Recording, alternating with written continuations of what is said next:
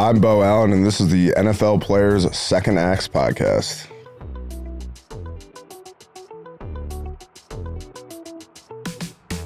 I'm Peanut Tillman, and this is the NFL Players Second Acts podcast. I got my guy Gandalf the Grey, Roman Harper. What's up, baby? What's up, man? I see you tried to mix some things up, but it's all good because we're talking hockey. And then wrong with a little bit of hockey. I know we don't play it. It ain't a lot of us in the league that play it, but we try to. Yeah, I mean, I can skate a little bit. I just can't go backwards. You know, I can't go backwards either. It's the hardest part. I didn't even think it was that. Anyways, wherever you pick up your podcast at, make sure you give us a 5-star rating, hit review, give us a couple comments. Make sure you click that follow button, man, because we're always driving you more and more heat every single week. Fire. I mean, we spitting them out right now, man. We're doing more and more. We got another great guest this morning. Wherever you pick up your podcast, whether it's Apple Podcasts, iHeart, please make sure you give us a follow, like, review, couple comments. Peanut, who is our guest this morning? A bigger guy. Oh, now he's a bigger guy. He's a slimmer guy. He still looks very big. Still looks Guys, massive thank you. hands. Thank you. Ham hock hands. All right, check it. D tackle for the league for 7 years, played for Philly, played for Tampa Bay, won a Super Bowl in 2017 with the Eagles, retired in 2020. Now he has a podcast, does some stuff with Chris Long and his Waterboy group, providing clean water for communities in need. Ladies and gentlemen, please welcome Mr. Beau Allen. Yeah. Thank you for having me, gentlemen. I really appreciate it. And that is spelled Beau, B-E-A-U. Like beautiful. There we go. There it is. Now, the Cajun way. I thought that's how the it is kind of Cajun. How did you come up with that? So, I didn't come up with it. How you think? French Canadian is what it is, eh? My mom tells me all the time, she's like, I thought about spelling your name B-O, but then I figured all the kids would make fun of you for having body odor. So we decided to spell B-E-A-U. It was incredible foresight on her part because I definitely would have got made fun of for that. Did you stink as a kid or something? I mean, look at me, man. I'm a big guy. Like, come on. Probably sweat. Yeah. Dude, I probably sweat. I want to talk to you about another nickname, the Butter King. Yeah. All right. How does that, what is that? I get asked about it a lot, and everyone expects like a big story. Again, my mom says that it's because like one day when I was a toddler, she opens up the fridge and there's a stick of I grew up in Minnesota, okay? So like big dairy family. We would always have like a stick of butter, in the fridge, but there was just a big bite out of it. So that's what she says the Butter King came from. Listen, basically, so they grew up calling you the Butter King? It's been like a family nickname for like a long time, but it's just a bit. It's just a running joke that I've really leaned into over the years. It's like my post-retirement alter ego, second acts. No doubt. Once you're done playing, you got to find something else to, kind of do and get into. So that's my thing now. I'm the Butter King. But there's not like a great story or like an origin story like that. It's just it's a self-proclaimed title. That's it. Self-proclaimed. And you don't just walk around with sticks of butter in your pocket, one in the car. Throwing them out. I just got to get into character a little bit. Okay. It'll happen. All right, Well, give us a real big good story. Like we all play in the league. We all have our welcome to the NFL moment. Give us a good story about your welcome to the NFL moment. Man, I feel like there's always like you can be in your like 5th or 6th year in the NFL and still have like welcome to the NFL moments. No doubt. You know what I mean? Most definitely. I'm trying to think of a couple good ones. I guess I think one of my first ones was like the first time, how you do one-on-ones and you kind of go down the line and just watching like Fletcher Cox and Brandon Brooks do like a one-on-one rep when I was in Philly, just being like, oh my God, like that's like, you're supposed to like, how do I compete with guys like this? Like being like, or like, I think that's kind of the first thing that stuck out to me is just like watching some of these players move as a rookie. Like I was a 7th round draft pick. Like you're always just in awe of like the players around you kind of thing. And that was like, I don't have like a specific defining welcome to the NFL moment. I just remember being at practice and being like, holy moly. Like, this is going to be every day. You have to compete like this with these guys. And like, here we go. So when you saw Brandon Graham and these guys moving or Fletcher Cox, like early, like what did you, in your mind, you're like, man, I need to get better at this, and this. Just everything. How did that motivate you to get better? Yeah. Well, I think like when you're a 7th round draft pick, like you feel like every day, like you're one bad rep away from getting cut, like you don't have the kind of leeway that some of these, guys in their second deal or whatever. And you just feel like you have to do, I just remember like, I have to learn about the game. I think that's the biggest thing that kind of stuck out to me early is like, I don't think people understand like the amount of meetings, the amount of studying that goes into playing NFL football. Like a lot of guys just think that you can, like, oh, like I've had friends say to me like, oh, if I was 320 pounds, like I'd be in the NFL too. It's like, dude, there have been so many guys that are more talented than me at like physically and athletically. And like the way you play good football is like learning how to play the game. Yeah. You know? And so I was lucky in Philly. We had a group of vets, and you guys know how it is. Like when you get a rookie, like sometimes you kind of feel him out. You're like, is this going to be a guy that like is going to be a guy, or like, I don't like, how's this going to go? And I had a good group of guys that kind of taught me how to be a pro. And I'm sure you guys had the same, you know what I mean? Definitely. Like it's the best. And so you try to pass that along, you know, when you become a vet, and now we're all washed. So it's like, but I guess what I'm saying is like, I remember early, I was kind of taken under, you know, different guys' wings, like Connor Barwin, Brent Selleck, Jason Kelsey, like guys, and they taught me how, great player. You know, taught me how to be like a good football player, and like taught me, you know, how to study the game, how to be a pro. And I think every young player kind of has that moment where they're like, yeah, I got to really learn how to do this. You know, like you don't just walk out of bed and, you know, two gap, you know, you got to learn the art of it. So is it safe to say in high school and college, you were just out there just being an athlete? I mean, in Minnetonka, Minnesota, you were just like, two gapping, just throwing dudes off of you. I was trying to be, but like, you can't really get away with being like bigger and more athletic. At least I couldn't. Bigger and more athletic than people in the NFL. That's a prerequisite, you know, like everyone's a freak. You know, you gotta figure out those little tricks that you can do, and it's not easy, man. How cold does it get in Minnetonka? It gets cold, man. Yeah. Like, give me some temperatures. Well, I'm a Minnesota guy. I like the cold, but I live in Tampa now, so like my blood's thinned out. So we were at this Play 60 or the Special Olympics event yesterday. And, freezing. I was cold. I was like, dude, I've changed. You know, like I used to be out here like no sleeves, tough guy. I was like, my teeth were kind of, I was cold yesterday, man. I was like, what happened to me? You know? You got this awesome beard. This long flowing hair. This is the new me. You know? Like, the Viking look, but it's like, I'm not a Viking. I live in Tampa. I'm a Viking in Tampa. I'm like one of these guys now. None of this no more. It's like, no, dude. I'm a pirate now, guys. What is your fondest memory from winning Super Bowl 52? So the coolest thing, I mean, it was besides like bringing the first championship to I mean, that was great. That was cool. But I grew up in Minnetonka, like you're saying, and I feel like just to win the Super Bowl is in Minneapolis. So like you see that and you're like, wow, it'd be awesome to, you know, play the Super Bowl in my hometown and 20 minutes away from where I grew up. And then it actually happened, you know, and it never really works out like that in the NFL. Like you don't, So for that to come to fruition, like it was so cool. My whole family was there. A bunch of my boys from high school. How many tickets you get? Dude, I had to get like the max 25 tickets. The max. Yeah. And you had to pay costs. No money. Yeah, I know. People didn't make nothing. You make no money. Yeah. It was horrible, man. Bro, you lost money. I had like friends coming out of the woodwork like, hey, can you get me, like, dude, please, like, no. No, I'm sorry. But no, I like, for real, like I did get like 20, 25 tickets. Yeah. You were broke after that. Yeah, I spent my entire Super Bowl game. Yeah, it's fine. Yeah, they deserve it. Yeah, it's fine. You know, but no, I mean, it was a great memory. And so my parents came down to the field after the game, and like they're just for them to kind of experience, the biggest moment of your athletic career and have your in your hometown and have all your friends and family there. Like it's a special memory, man. That doesn't really happen too much, you know. So for that to come true, that was really cool. One of the funny things about when you win, I'm speaking like I won one, but I haven't. But one of the things I like to see those when they have the parade and what the players are doing and drinking and all that, the cool part. Where were you during Jason's speech? I was standing right. Did he wear that costume the whole time? Yeah. He had that on since the morning? Yeah. You look like a Dragon Ball Z kid. It was great. It was hilarious. Exactly. Yeah, for real. We kind of pregame before the parade. Come on, The nice thing about winning a Super Bowl is like you kind of get a pass to for just sure. I'm going to wild out for a while. But we were pregaming. Kelsey and I lived right next to each other.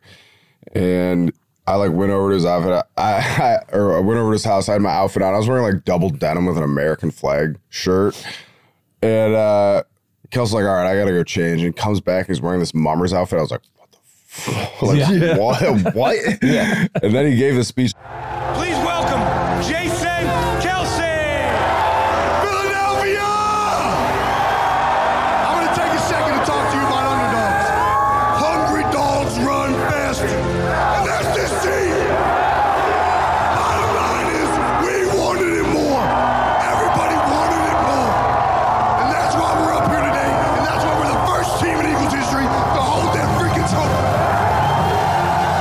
practice that at all? I think so. Okay, I good. didn't see it, but like I really think he kind of is like he's got that persona where like he can just turn it on. Yeah, exactly. And he crushed it. And obviously it was like a legendary moment, but I was not really expecting that, and none of us kind of knew that it was coming, and it's obviously an iconic moment, you know, after the Super Bowl. He nailed it. I don't know how he did it either, because like I said, we've been pre-game, having a good time, you know, and he nailed it. So. No, do you have any pictures of being on the with your parents on the field? Yeah. With the confetti falling. I think that's one of my fondest pictures I have is with my mom holding the Super Bowl trophy with the confetti and stuff. And it's just really, really cool, like you said, getting to share that moment with the ones who've been with you since day one.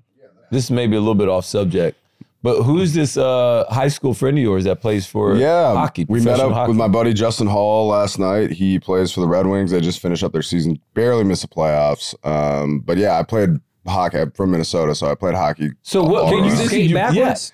Yeah, baby. About this. Yeah. We can't skate backwards. Can you skate backwards? Well, not right now, but I mean, dude, when you grow up in Minnesota, like you just go out on the lakes and play in the winter. And my dad plays hockey still. He's like 65 years old. Like still plays a couple times a week. Yeah, great athlete. So I hope I can be as mobile and athletic as him. But yeah, it was fun to meet up with Justin last night. Just catch up with, hockey's so different than football. So I was kind of grilling him a little bit about like the locker room and what it's like, and it was just fun to catch up with him. What does he say? Yeah, different how? Explain that. It's just a smaller locker room. I don't even know. I think they have like 20 guys in their locker room, and with football, it's like, theirs a little bit more chill, like more chillax? Maybe. I think in like a different way. Like I think, got you. But like the hockey guys are like they all kind of roll together, and like in my experience at least, like they all, you know how it is with football. Like you have like a 10-year vet, and then you have a rookie, you have a guy with like 3 or 4 kids. Like I feel like the hockey guys, it's almost like college where everyone's like in the same like stage of life almost. I don't know. Maybe it's like some weird phenomenon where they're all just like very similar. I don't know. Yeah. So it was fun to talk to him about that, and he just finished up his season, so. I think their locker room smelled the worst of all sports. It smells. It's so bad. It's putrid. I don't know, man. In camp, sometimes you go in the locker room, it was always the big guys, though. It was always like O-line, D-line. But I just know you can't, like, in hockey, like, they don't, I just think the sweat gets in their pads a lot more. Yeah, and it just stays it's in like, there. and it's, and I just wanted the same I just wanted to fight. Yeah, I would have too. I was asking about that. He was like, Justin's not really a fighter, but he was telling me like the techniques and stuff last night. He's like, you got to grab they try to grab the jersey, over the elbow, so you can't like throw a punch and then I don't know. I think it is a technique. There is a technique. Yeah, I don't really know it. I think I'd just be out there like just throwing haymakers. But you played. So what position did you play? I played all. Like I played. I would take like slap shots from the blue line, like defense. But I kind of like my specialty was like sitting in front of the net and tipping pucks. So like screen the goalie. But I played like left wing, defense. I kind of played all over. I would play. I don't know if you guys experienced this, but like I have such fonder memories of playing other sports than football. Maybe it's because I was a nose guard, but I love playing hockey. Like I'd play. My dad would coach our teams. I'd play like up with my brother, and I mean, I loved it. I played lacrosse too. For whatever reason, like the other sports felt like a lot, like not as much work, like more, you can enjoy it a little bit more. So I have a lot of fond memories of playing hockey. I don't think people understand football is like, it's a chess game. Like there's so much strategy and technique that goes into a game plan when your coaches are going over third down progression, 1st and 10, here's what they do on the goal line. These are the plays that they run. This right here, he's going to run this. All right, I got to this power. I got to cut back the 2 gap, the lead weak, the counter. Like there's a lot that goes into it that we have to study in the back end. All right, if he's pulling elephants on parade, all right, I gotta spill this. I can't. If I go outside, I'm messing. Like there's so much that goes. And then individual matchups too, where like if I'm, I was a nose guard, so I'm like.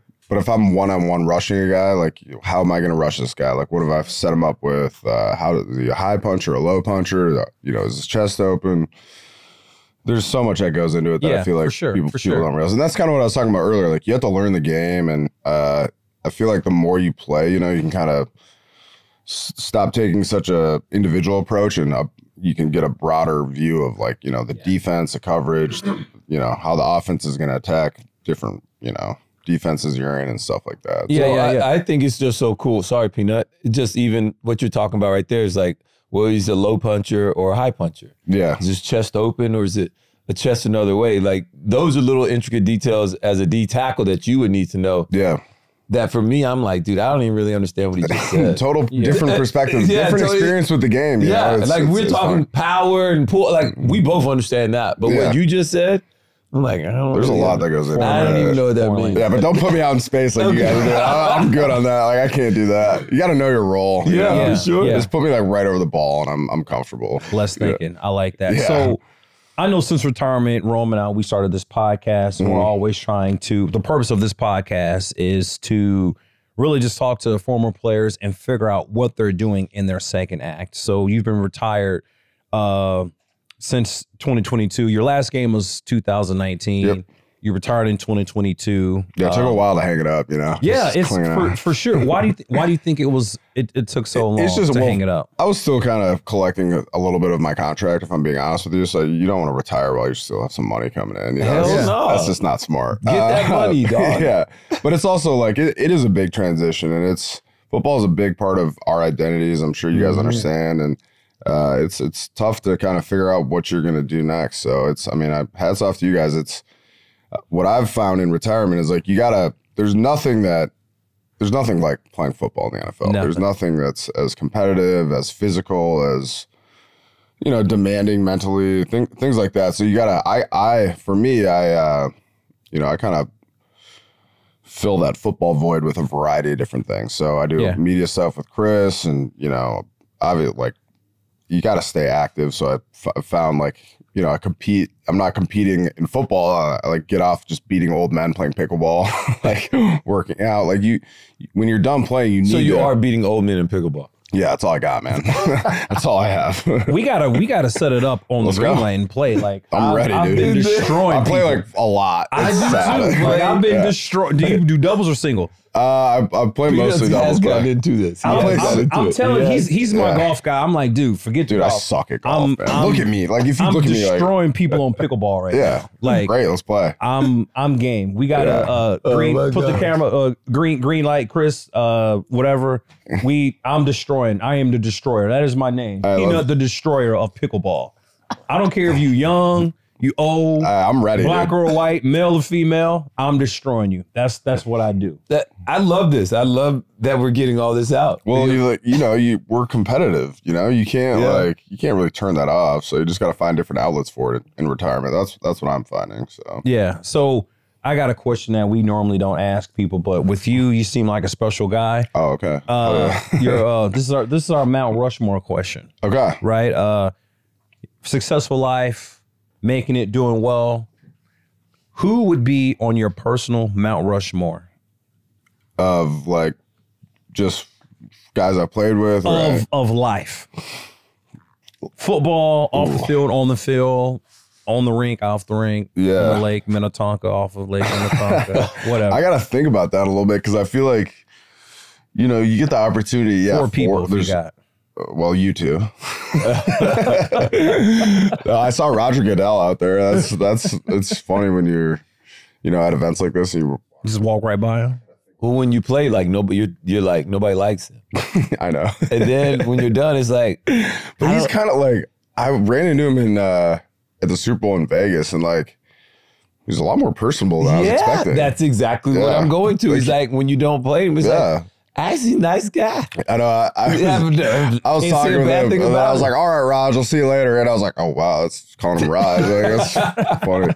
But no, I gotta think about that, Peanut, because it's like, I'm trying to think of just from a football perspective of like guys that I played with, like, or played against, or like guys that I like. Darren Sproles, he's a guy that could not be more different than me, but as a pro, like, I just loved his attitude and the way he played football and the way he goes about his business. And like, he was a guy that I had somewhat limited interactions with him, but he's like unbelievable guy. Yeah, I love Sprozy. Yeah, he's just a great guy, and like he practiced the way he's so just hard. like an ultimate. Yeah, like he's catching punts and then finishing them through the end zone on like every single rep. It's like, dude.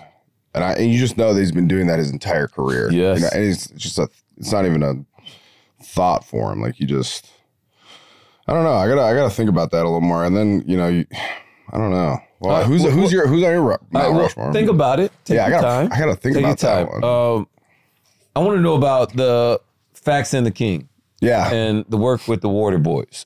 So Waterboys is a charitable organization that Chris Long does. I play with Chris in Philly, and he would always talk about, his Waterboys organization, and basically it provides clean water for those in need, whether that's in sub-Saharan Africa or even in, I was at his charity golf event last week. So like they do stuff locally too. So they just did a well for a family in need in Virginia. But Waterboys is a great organization. We kind of talked before I got on about climbing Mount Kilimanjaro.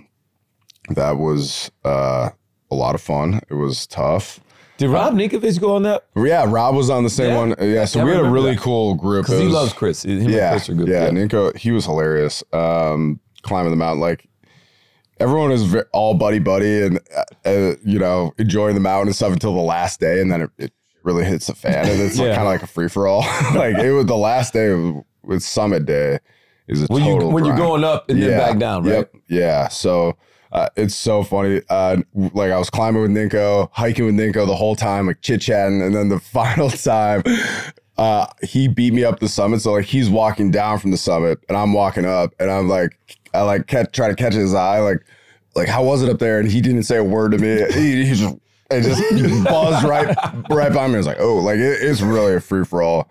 But climbing Mount Kilimanjaro, like it's a really cool thing. And we had a great group. It was like Ninko, Cortland Finnegan, Chris, Kelsey, and then it's a cool thing because they pair up athletes with military vets, and it's a cool experience, like just talking with those guys, and it's a great thing. So Waterboys is a really good organization. I want your comment. What's your opinion on the tush push? Dude, I've talked to Kelsey because it didn't get suspended. I thought they were going to take it out the game. Bro. Like don't get me wrong, it's a great play and it's very successful for a reason. But like, I'm a nose guard, man. Like, how are you supposed to? What do you want me to do here? Like, how do you stop this? I don't know. Like, I talked with Kelsey about this a lot because we were trying to figure out. Like, I was asking him, like, how do you stop it? Like, what do you, like, how do you defend that? And it's hard too because they have all those counters they run off it too, and they have. And you got guys right there pushing too. Well, look, I know you got some things to do, man. We appreciate you coming on the podcast. Oh, yeah. Thanks a lot for having me. Giving us a couple stories about Minnetonka and everything. I just like saying Minnetonka. That's my fifth time saying it. Completely. Hey, Dave Chappelle put me down on it. Dave Chappelle put me down on Lake Minnetonka. So I'm just the Prince thing. Like, I can't not stop saying Minnetonka. You'd never expect Prince to be from Minnesota. No way you do. Yeah. No way. They said he had a huge place right there on Lake. Yeah. He's from, so he had a studio in like Chanhassen, which is like right where I grew up. He's a legend, man. Like you drive around Minneapolis, you see like Prince murals, and you're just kind of like, like you love it. So, but yeah, thanks a lot for having me, gents. It's great. Appreciate you, boss. Thanks for coming on. All right, man. Well, thank you to all of our listeners and viewers wherever you're at, wherever you've taken your podcast, whether it's Apple Podcasts, iHeartRadio. Make sure you give us a 5-star rating, give us a review, leave a couple comments. Make sure you click that follow button to continue to help us spread the word, to tell a friend to do what, Peanut? Tell a friend! There it is, man. But we're going to get up out of here, man. Beau Allen, thank you so much, man, for blessing us with your time, man. You were great. You're awesome. Appreciate it. Dude, man, you got to get out of Tampa more. You're going to be up here struggling with the cold, bro. You got to do better, all right? Yeah. You are way too big to be cold. We'll get there. So, yeah, we'll get back, teeth chattering. Yeah. All right. Well, yeah, man, Peanut, man, get us out of here, man, and I'm pretty much set it off. I'm Peanut. That's Beau. That's Gandalf. Hey, and this is the NFL Players Second X podcast. We out.